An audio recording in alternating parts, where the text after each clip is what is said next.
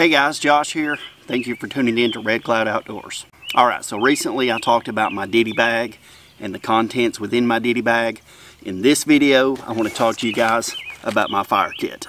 And for my fire kit, I keep everything in a Kifaru Pull-Out, just a smaller version of the same kind of pouch that I use for my ditty bag. So I really like the Kifaru pouches, as I mentioned in the previous video. So they're rugged, they're tough, a little expensive, yes, but they have served me well. So something to check into if you're looking for some rugged, durable pouches to organize all your kits and gear and things like that.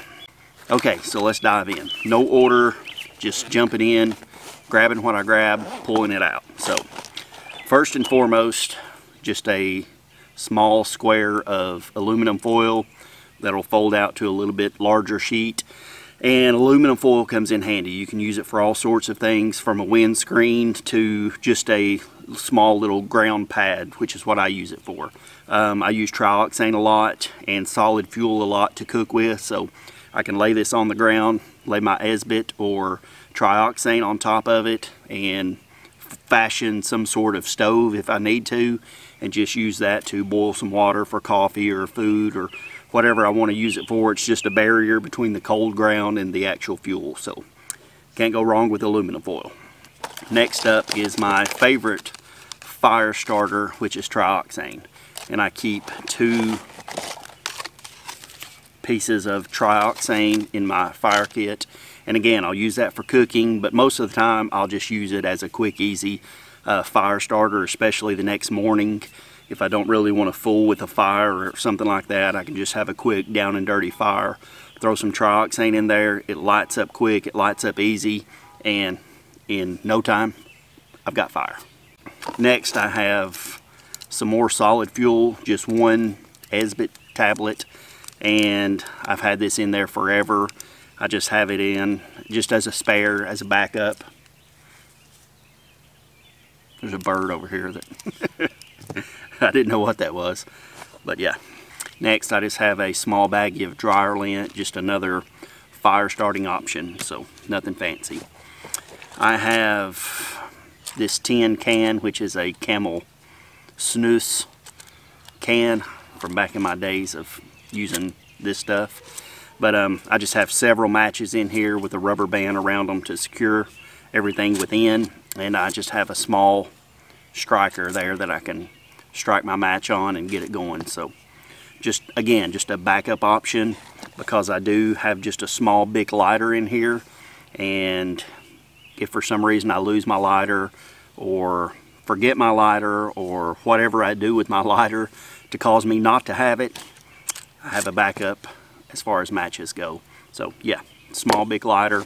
In here I also have a little bit dirty Fresnel lens. I just keep it in here just for the heck of it. So I never use it. I never start a fire that way, because I'm kind of lazy, and why do that when I have a lighter and matches, but it's there anyway.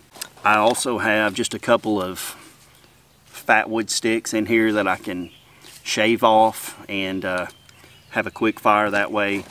I have a Ferro Rod that I can use in conjunction with the fat wood sticks, and this is a firesteel.com, I believe, Ferro Rod, and works well.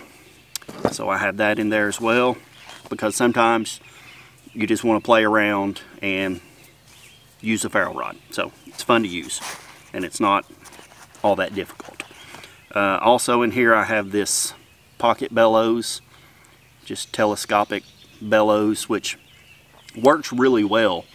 And I like this because I have asthma, so I don't have a ton of wind. So when I get down and I blow into a fire, it just really doesn't seem to have much effect on the fire. So when I use this and I can really channel that air, what little air that I have, into the fire, this just seems to have a bigger influence or a bigger impact on the fire when I use one of these. So that is always in my fire kit.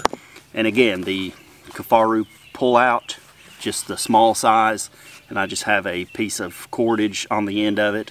That way I can reach in my bag, because I have a couple of these that I use for different things, so I know this one is my fire kit just by the cordage on the end of it. Reach in, grab it, use what I need to use, get my fire going, and I'm good to go. So that is pretty much the end of my fire kit. Again, I don't carry a ton of stuff in my fire kit. I know a lot of people do. They carry a lot of different fire starting options, a lot of different things that they can use, fire starters as far as fuel and things like that. So a lot of people carry birch bark and different things like that. I don't live in an area where there's a lot of birch bark, so my fire kit is pretty simplistic. I like a couple of methods that I use, and every once in a while I'll play around with the Ferro Rod or something like that, but generally matches, lighter, you know, I'm good to go. So I don't have a whole lot of stuff in here that I'm not really going to use. And I'm not saying that people that pack their fire kits, you know, full of stuff are not going to use that stuff. I think that's cool, and I've really considered doing that.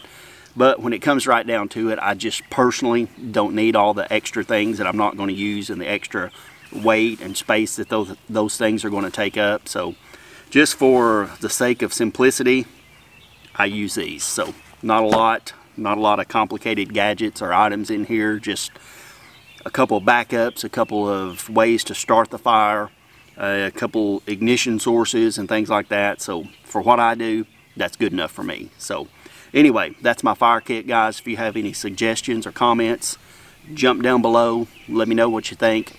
Let me know those suggestions, or maybe just what you use. I like to hear what other people use. So yeah, pass those along my way. I'd love to hear what you got.